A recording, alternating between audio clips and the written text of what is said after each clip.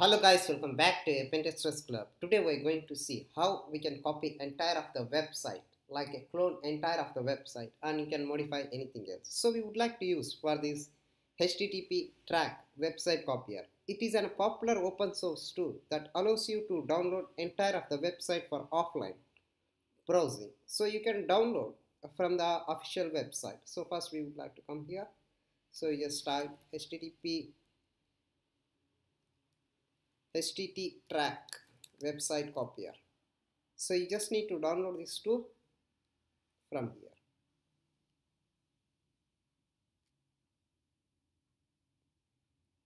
So you can click on the download. So based on your operating system, you just need to download. For Windows 10, you would like to take this and everything. So you can get it from here for website. So I already downloaded this tool here. So first we come back here. So here, so you just extract all here. Yes.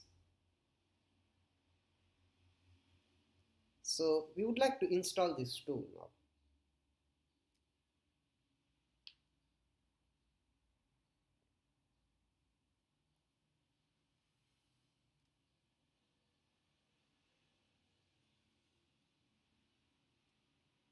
So it will take like less than 10 seconds for installation. Then it was done. So it will launch now HTTPtrack website. So it will ask prefer for language. You just click on OK. So come back here. So you can see here everything about this history. So we just clear this also. So now we would like to come back here. So we can see everything here. It's in the local disk C drive in the D. So we would like to click on next, and you need to specify the project name. So you just specify like on a web, and you just need to add your targeted website. So come back here, just close this.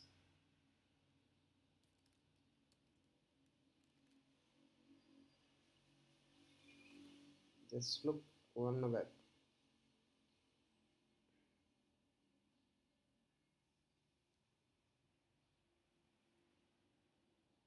So I would like to clone this entire of the website. So you just come back here and you just copy and paste it, and you just click on the set options and you just click on the scan rules. So you need to get JPG, GIF, PNGs or more like this, and zip folders are hidden in the targeted website. So you just need to click on these three things and you just mention browser ID. That's it. So just click on OK. Now click on next, and you just look here. Please adjust connection parameters if necessary, and then press finish to launch the mirroring operations. So once it is done, it will launch the mirroring website. So now let's see.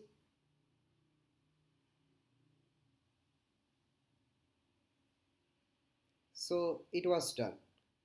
We can look on browse a mirror website. So we would like to go with the Firefox. So now we can see here it is in our C folder. Okay, in my website, one novel web, and the domain name and index.html. That's it. So we would like to look now. I would like to show you the source code. So come back here. C drive, my websites here, vulnerable web. You can get it this like index.html. Open with Firefox. That's it.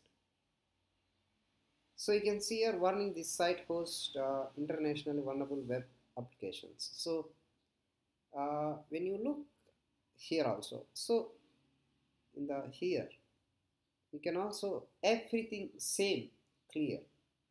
So you try it your own guys. Thank you guys for watching. Have a great day.